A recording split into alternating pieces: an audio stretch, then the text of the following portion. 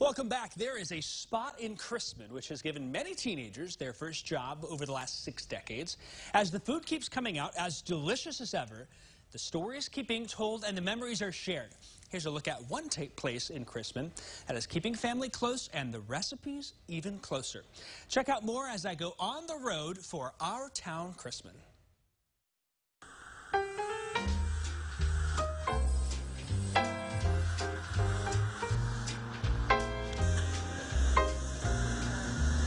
Welcome to Chrisman Frostop. Just off Route 1 in Chrisman sits a family food stand that has been serving customers for generations. I think we were born in here.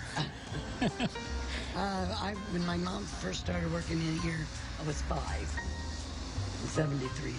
For David and Sue, it's important to carry on the legacy and tradition their mom first started at the Frostop. She was just the queen, and everybody knew her. This was my mom's life, my dad's life.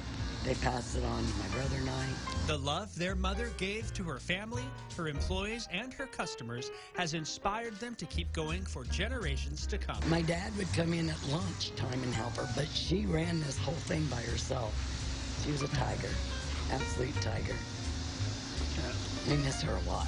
The two of them have kids and grandkids who have all worked at the restaurant and who they also hope to pass it down to. Since 1961, it's been Chrisman Frostop, and hope to keep it the same. At Chrisman Frostop in Chrisman, you can walk up to the window to order, or they'll bring your order to the car, whether it's fresh root beer, sandwiches, or more. Kids serving as car hops have also brought so much to the Frostop, including some of their most popular menu items. We had one boy named Guthrie Gardner. He invented 2 sandwiches while he worked here in high school. One was called the Shut Up, because it was hot and had hot sauce on it, and people would take a bite of it and go, "Oh, shut up, that's hot."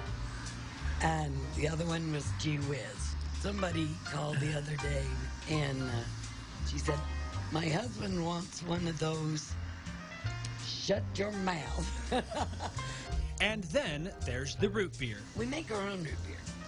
We have this big vat, put the water in, and then the butter, blah, blah, blah, and then we turn it into root beer. It's the same recipe we've had for 60 years. And we don't give it to anybody. Unless you marry into the family. Whether it's a frosted mug filled with a homemade root beer float or a delicious sandwich, this place has been serving Chrisman for generations.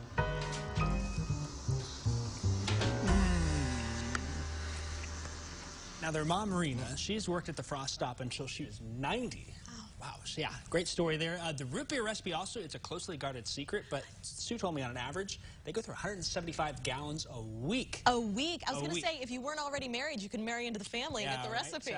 There's some, she was telling me all about her granddaughters too. So I will tell you what, tomorrow there's going to be plenty of root beer there, so get a root beer float. Great place to stop too with Our Town Chrisman. Tomorrow from 4 to 7, we'll be at the park. All right, Jacob, thanks.